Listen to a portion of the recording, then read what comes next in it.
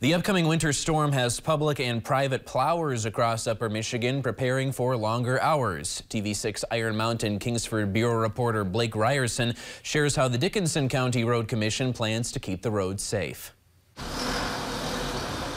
Plowers across Upper Michigan are getting ready for one of the first major snowstorms this season. As plowers get prepared, Dickinson County Road Commission Managing Director James Harris says the later snowfall gave the Road Commission a chance to fine-tune its equipment and response plans before a major storm. Normally when you switch from summer to winter operations, it's a scramble. You want to go as long as you can in the summer, then switch to winter.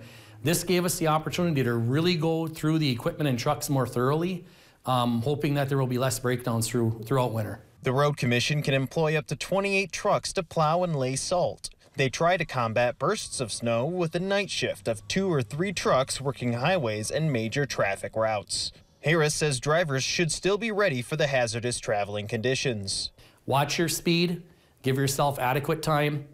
If you end up behind a plow truck or a sander, stay 100 to 150 feet back, and remember, everyone has routes. That truck won't be on that road that long. He says residents who snowplow their driveways need to be cautious near roads. One of the important things is always be on watch. People are on the roads that could lose control. And also, according to the law, you're not allowed to plow across a roadway to the other side.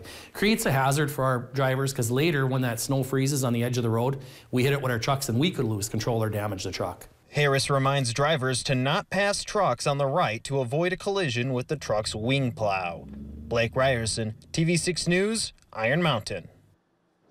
Good advice no matter where you are in Upper Michigan.